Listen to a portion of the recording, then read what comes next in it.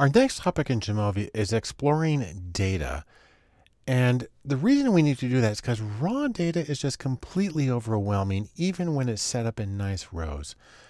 Instead, you need to get a map. You need to know what you're dealing with and get the lay of the land so you can tell a coherent story.